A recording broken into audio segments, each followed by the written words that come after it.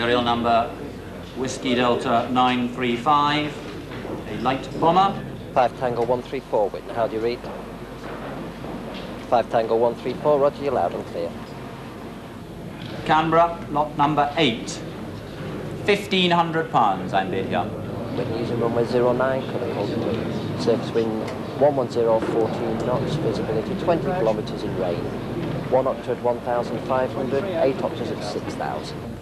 6,200, 6,500, 6,800, 7,000. Okay, Sammy? All right, I can hear you, okay? Right. Well, the checks when you're ready.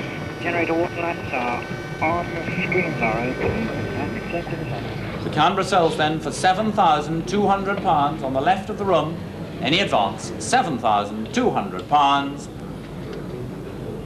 sold.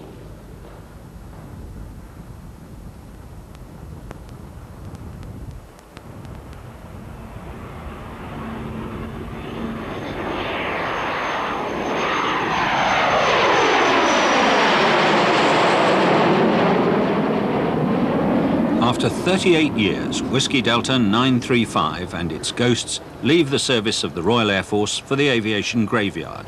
But the rest of this British branch of the Canberra family is still alive and well, living in Whitton, in an often wet and always windy corner of Cambridgeshire. 40 years after it first flew, the Canberra remains in active service, and the RAF has decided to celebrate by giving its oldest jet a birthday party. As long as we look after the aeroplanes and husband them well, which of course we do, they can go on for an awfully long time. As you well know, we're celebrating the 40th anniversary of the first flight this year, and if you wanted to indulge in some really long-term planning, I would suggest you put an entry in your diary for 1999, because I think we'll be celebrating the 50th. Good morning. The aircraft is old, and therefore it presents demands, particularly for the crews, which might not be present in more modern aircraft. For example, it's subject to vagaries of the weather that might be ignored in other more modern types. But no, it doesn't give us any major problems, and we're very fond of it.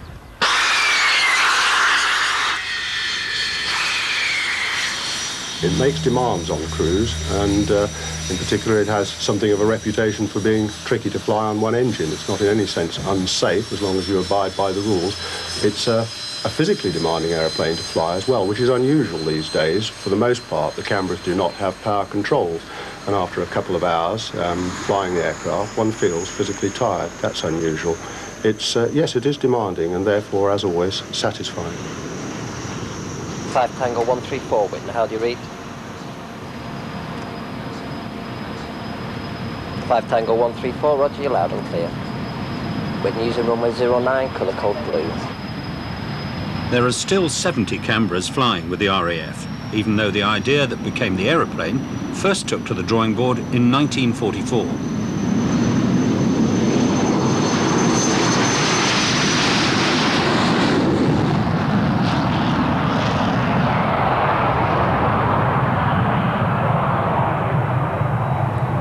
The highest flying are photo reconnaissance aircraft. As well as their RAF duties, these are used nowadays for survey and mapping work. Aircraft from Whitton helped to locate bodies and wreckage at Lockerbie in December 1988. They often help the police too.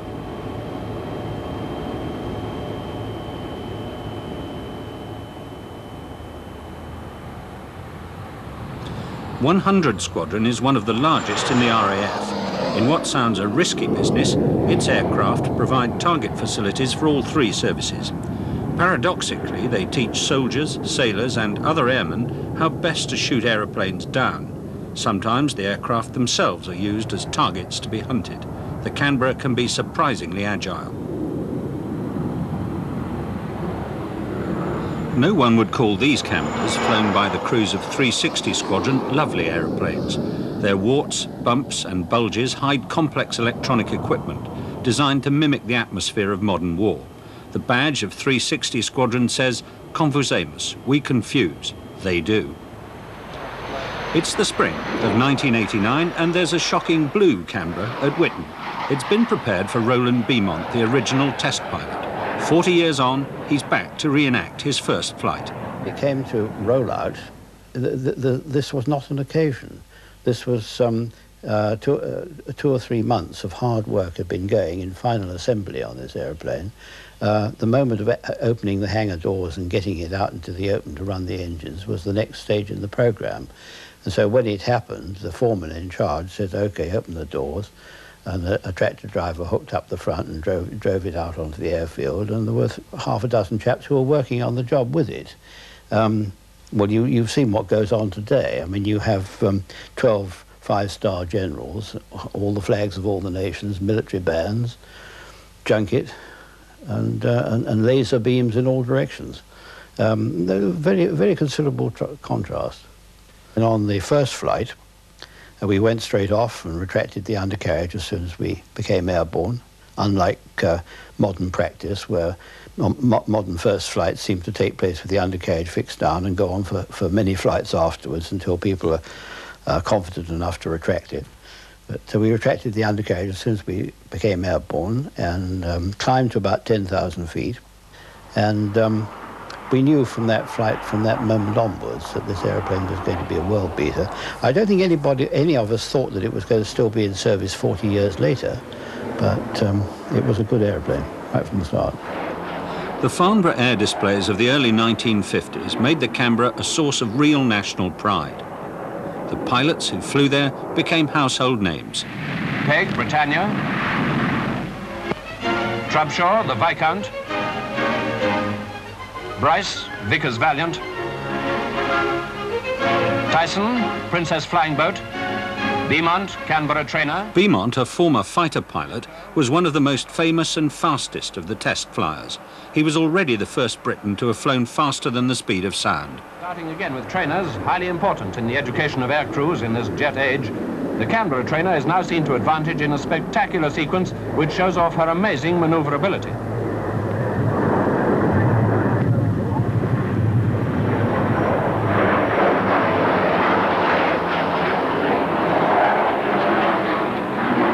The RAF had ordered Canberras in large numbers, and Beaumont delivered the first one in 1951.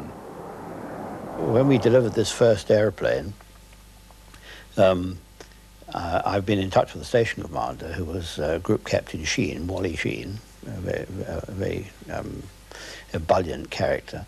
And he said, well, when you bring this thing over, put on a show when you get here, you see. So I said, yes, all right, I will. And I arrived over the Binbrook circuit and then put this Canberra into the sort of aerobatic demonstration which we got well practiced by then.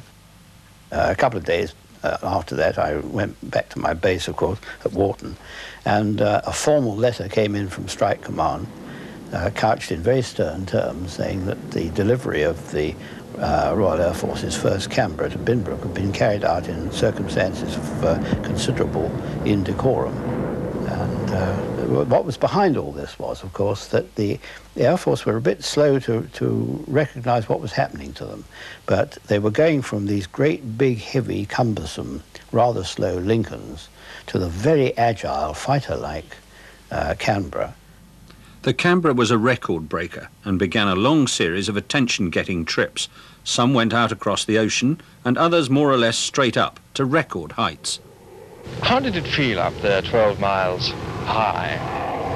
Well, the sky is very blue above you, and there's a lot of the glare from the atmosphere is below you instead of above you, and you can see a long way. That's about all. How far could you see? Well, on the day in question, there was a lot of cloud towards the east of England, but over Devon, Cornwall, and West Wales, and the east coast of Ireland, you could see all that just like a small atlas, long way 12 miles below you.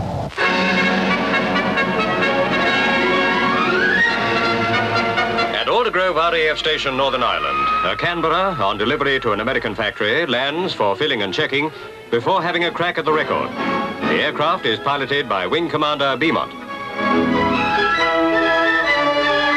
She'll need her full load of paraffin, not petrol. Built by English Electric and powered by 2 Rolls-Royce Avon jets, she'll make the 2,073 miles crossing in one hop. Royal Aero Society officials seal the engines and will time the flight from the takeoff. A certificate of sealing with a copy of the seal must be presented at Gander, Newfoundland. The record attempt is Wing Commander Beaumont's first crossing as pilot. Mr. Rylands will radio progress reports, and it's up to Mr. Watson to keep her on course. Now Beaumont is ready. The batman gives the last signal, and the Canberra's off to report 4 hours and 19 minutes later, a new record for Britain.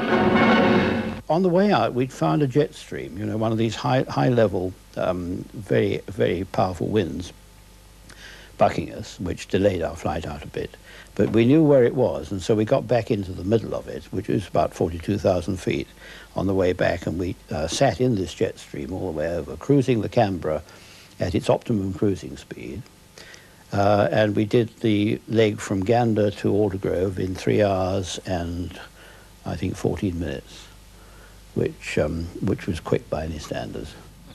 The Canberra became the mainstay of Bomber Command, an aviation link between the Lancasters and Mosquitoes of World War II and the new high-tech age of the nuclear V-bombers. In the early 50s, the dangers of the Canberra became apparent. Crews used to the feel of less agile aircraft sometimes became confused, and there were crashes. The Canberra played its full part too in the ceremonial of the RAF. In 1953, one flew the first pictures of the coronation to the United States. But its brief British fighting career began and ended in 1 year, in 1956, the year of Suez. Egypt's Prime Minister, Colonel Nasser, had nationalised the Suez Canal. Israel, France and Britain, each for different reasons but acting in collusion, decided to go to war, destroy the Egyptian forces, topple Nasser and regain control. Israel was to mount an attack on Egypt. Britain and France, while pretending to separate the warring parties, were to retake the canal. Bombing was to be used. Suez then became really the only true operational use by the RAF of the Canberra in any frontline service as part of the overall air plan for Operation Musketeer. And the intention of the Canberras, along with their valiant counterparts from Bomber Command, was to deny the use of the Egyptian Air Force. So they were employed in a strategic role to destroy the Egyptian Air Force in their primary role, but then also, and in fact what they ended up doing as many of their sorties on, was to attack strategic targets such as tank parks and barracks, and then also in support of various other raids as well. Suez brought the end of the main force of Bomber Command, and as soon as Suez was over and the squadrons were back by the end of 1956, then the rundown of the Canberra squadrons continued. And so by the early 1960s it had gone. Bomber Command had lost its bomber element of Canberras. The Canberras performed to effect in other wars. The Americans used their own version in Vietnam, and the Royal Australian Air Force flew it there as well. And in one of the savage ironies of war, its last and very effective use as a bomber was against British ground forces during the Falklands War of 1982. But it's the RAF who intend to give their Canberras a 40th birthday party with cakes and, it must be said, a certain amount of ale. Thousands of the airmen who flew the Canberra are expected to turn up at Whitton. The aeroplanes have been polished and preened, uniforms pressed, belts blancoed and brasses buffed. In the spirit of the occasion, there's even a military joke. One of the fighter pilot's most deadly missiles is a Sidewinder. The aero modelers provided the biggest range of Canberras on show, but the RAF has 40 of the real thing on display for the world's press. They've turned up in somewhat larger numbers than might have been expected, perhaps a reflection on one of the few interests shared by the military and the media: anniversaries. It's a particular pleasure for me to welcome you here this morning. I'm Group Captain Reg McKenrick. I have the considerable privilege of commanding Royal Air Force Whitton, but I suspect for a lot of us the nostalgic highlight of the weekend, and indeed it is the thing which will start the whole thing off, will be a reenactment of the first flight of the Canberra back in 1949. Good evening. Good evening. Nice to see you, Reg McKenrick. How do you do? Hello. But first there's going to be a dinner party, or more formally, a guest night. Okay. Sir Dermot, welcome to RF Whitton. It's a great pleasure to see you. Marshal of the Royal Air Force, Sir Dermot Boyle, saw the aeroplane into service as Chief of the Air Staff. He's one of the principal guests. And, of course, Roland Beaumont is another. There's enough gold braid on show to start a very upmarket hoopla stall. Sir Patrick Hine is Commander-in-Chief of Strike Command, and no decent RAF guest night is complete without a piper.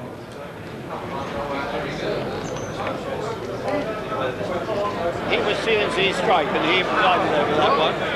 He's an old buddy of mine. We flew Hurricanes together in 1940. In the anterooms, the craft, the aircraft, is in session, a lodge of shared experience. All ready for Sunday? You don't sound sure. Well, I put everything out. The piper, too, is an airman, though of a rather different sort. For Reg McKendrick and his station, the rehearsals are over. It's the start of 24 hours of intense effort, on the ground as well as in the air.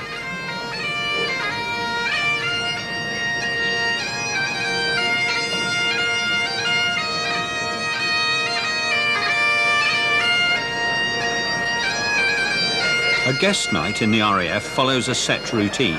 It's a hangover, so to speak, from an earlier and more formal military age. Part ballet, part opera, and all theatre. The 200 or so guests await the arrival of the top table. The top table, appropriately perhaps, invokes the blessing of the Almighty. And from the Padre tonight, a special prayer is required.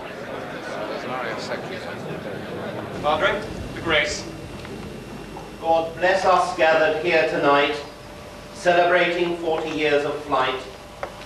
For food and wine extremely pleasant, friends and comrades, past and present. Amen. Amen. Dinner, a very private occasion, is followed by the loyal toast. Mr. Vice, the Queen. Gentlemen, the Queen. Queen. Queen. Queen. And the loyal toast by speeches of congratulation and a certain amount of self-deprecation. For Roland Beaumont, it's a time to look back to the very early days. Since this is a Canberra occasion, I think you'll wish me to say something about it. And perhaps the first should be to repeat what I said to our general manager, Arthur Sheffield, after the first 2 or 3 flights way back in 1949. He asked me to give it to him straight and say what I really thought of it. And I said, it's an old man's aeroplane. And I believe I'm going to find out about that tomorrow. On the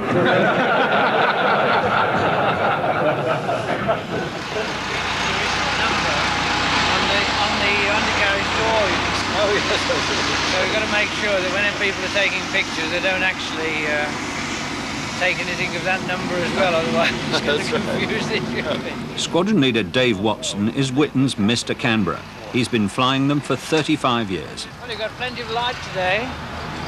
Lovely, isn't it? Yeah. Today, in his late 50s, he's joined Beaumont and Flying Officer Michael Baker, Whitton's youngest navigator, to recreate the first flight.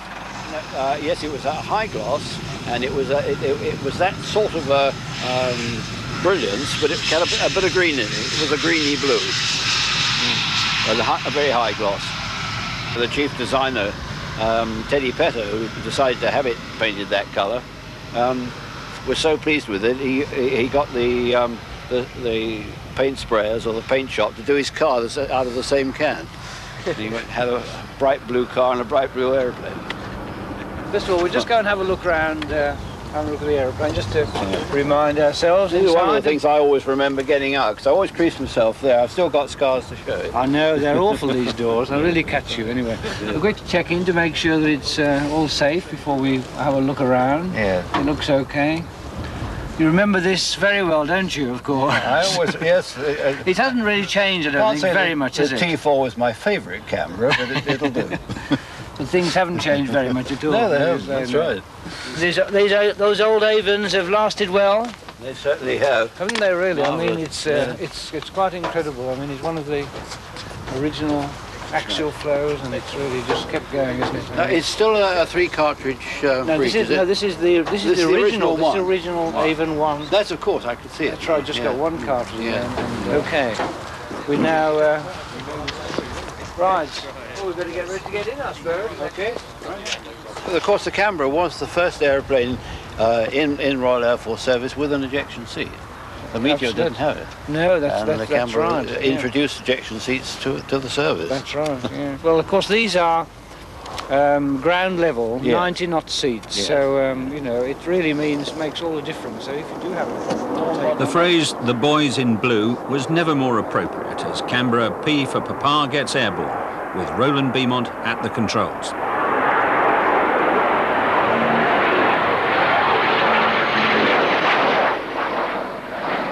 Group Captain Reg McKendrick's private air show has begun. The Canberra still looks well enough, even if age means that its former sprightly turns are off the display menu nowadays.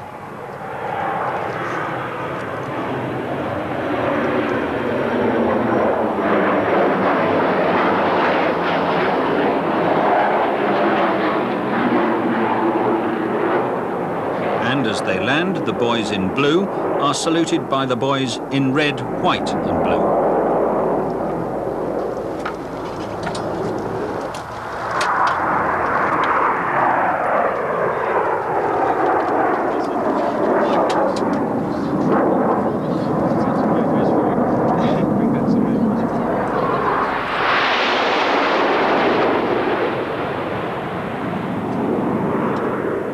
Lovely aeroplane 40 years ago and lovely aeroplane today. Feel the same? Oh, absolutely, yes. No, well, I think I was straight to the noise sledge. I think on the first flight I was absolutely amazed with the quality of the controls. It was such a smooth, beautiful airplane to fly, and I know what it's like, so I'm not amazed anymore. But just the same. On the ground, it's the nostalgia of old comrades. In the air, the red arrows provide spectacle, speed and colour. After some half-hearted dissent from the air crews, it's been decided to call RAF Whitton's formation team the Green Marrows. Time perhaps to be reminded that the Canberra is in fact no slouch.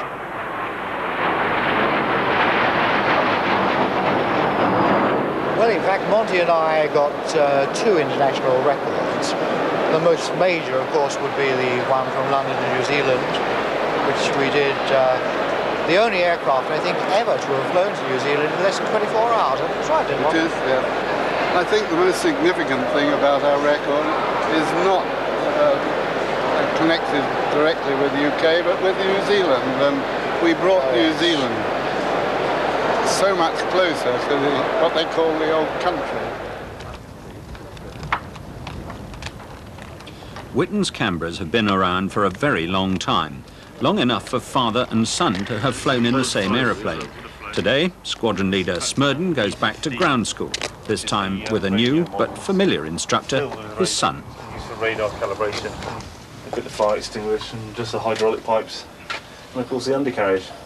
Check that someone hasn't left the locks in, and look around the tyres. It's all the standard things you still check when you're flying today. This has got the 3-tier cartridge starting system, unlike the one that you flew, which just had the single starter. Yes. That we had to change every time.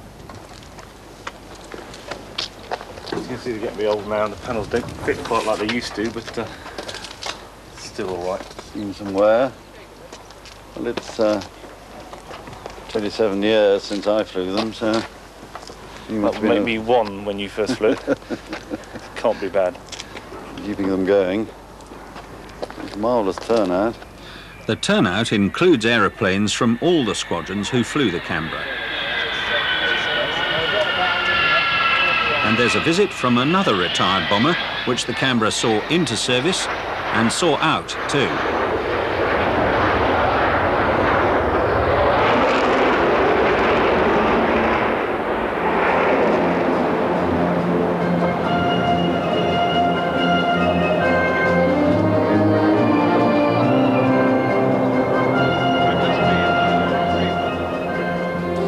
Champagne, special glasses marked XL for 40, special programmes, special food. Paid for not by the taxpayer, but by the Canberra crews who've come back to pay tribute to this, their special aeroplane.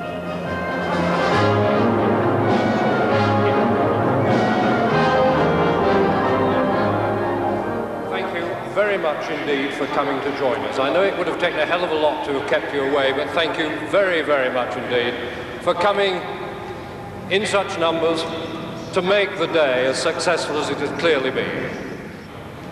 Let me say on your behalf, thank you to Reg McKendrick and the splendid people here at Whitton for bringing it all off and marking this tremendous anniversary. If we may, we'd like to unveil a painting of the Canberra, which has been commissioned from Michael Turner of the Guild of Aviation Artists. I'd like to unveil this painting and invite the station commander to find a suitable home for it in the officers' mess here at Whitton, the home of the Canberra.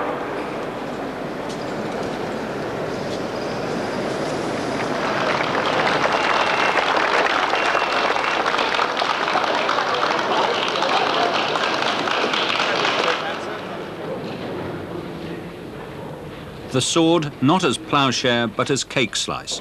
From the public, the Canberra will never receive the affection of the Spitfire, Hurricane or Lancaster. But it is worth remembering that if there were any of the original Spitfires still in service, they'd only be 53, not youngish chaps of 40.